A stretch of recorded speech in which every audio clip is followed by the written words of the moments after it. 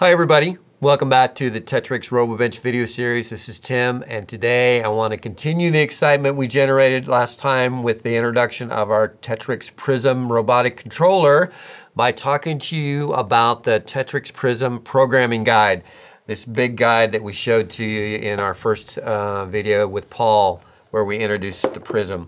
One of the reasons that we want to talk to you about that today is because we want to create an extra resource. We know a lot of people learn just fine by going through a printed guide, but for those that prefer more of the video type of experience, which a lot of people do these days, we wanted to create a video series that walks you through each one of the activities that we give you in the programming guide. So I want to kind of set the stage for that. We've got 15 activities in this programming guide, 14 that are directed toward programming, one that's directed toward actually building a robot. And all of this is around these 14 programming activities around working with the Arduino IDE, or Integrated Development Environment, and the PRIZM hardware, so that you really kind of understand how they work together and allow you to really take advantage from the software with the hardware. So that's the goal of these videos and the activities in the printer guide. So as we do that, we thought it would be really kind of beneficial to kind of give everybody a visual walkthrough. So a couple things. Number one, I want to make sure that everybody understands that this is cross-platform software. We mentioned that in the earlier video, but I want to reinforce that. You can work on it with a Mac, you can work on it with a Windows PC, you can work with it in the Linux environment. So that's a really good thing. It is open source, it's free to download, so that's a really good thing. It is made to work specifically with the TETRIX Max building system, and you can either work with it with the dual platform building system that's RC and programmable, or strictly with the programmable set. So that's the hardware set that it's made specifically to work with. One thing I do want to make sure that everybody understands, what it is not is a really comprehensive or meant to be start to finish ultimate resource programming guide on a C language. It's not meant to be that way. It's meant to show this through examples, a quick and easy way to get started with the C type language that the Arduino is and how it really works together with the hardware. So that's what it's really for. I do want to make sure everybody understands that there is some prep work involved. You're going to need to make sure that you download the software, get that installed on your computer for whichever kind of computer you want to work with.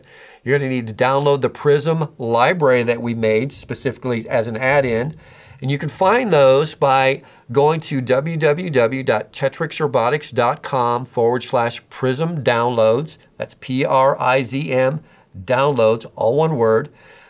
There's those resources there, as well as the ability to download the Quick Start Guide, actual programming guide. It's a really good resource to kind of bookmark to make sure you can go back and do that. You're going to need to obviously have a set available, or the PRIZM by itself, charge battery, USB cable, those kind of things. You're going to need to gather those up, and then we'll be able to walk through these activities. I do want to go ahead and tell everybody as well, the activities are progressive, so that it really, although you could jump around if you wanted to, it's probably going to be a good idea to kind of go through them in sequence. There's 5 getting started activities, and then 9 additional activities around the TaskBot, PRIZM TaskBot that we designed specifically to work with the PRIZM in this programming guide. And you want to do those one right after the other, because each one is going to kind of build on what you did before. There are about 8 to 9 parts of each activity, 5 getting started, like I said, and there's an intro to each one. There's the parts that you needed. I'll tell you about what you need to get together around and get all collected together so you could do each activity. There's something called opening the sketch in the Arduino environment. They call the programs sketches, so there's something that references that.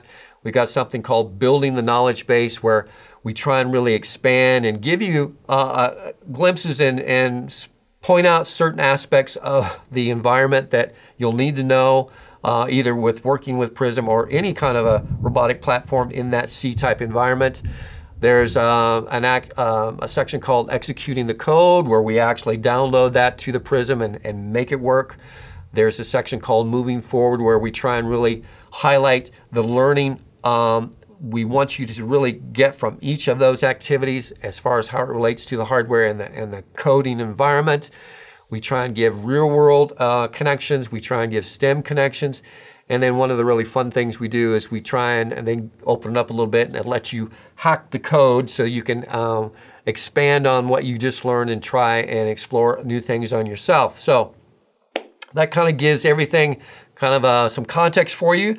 Hopefully you'll be able to gather all this up. I think I did say that you need to have a charge battery or USB cable, the building set. If you bring that all together, then we can begin to explore all this in a brand new journey, and I hope you're going to have fun with this. And I know you're going to be able to do like we always say, we're going to build some robots, we're going to have some fun, and then we're going to come back and do some more. So let's get started.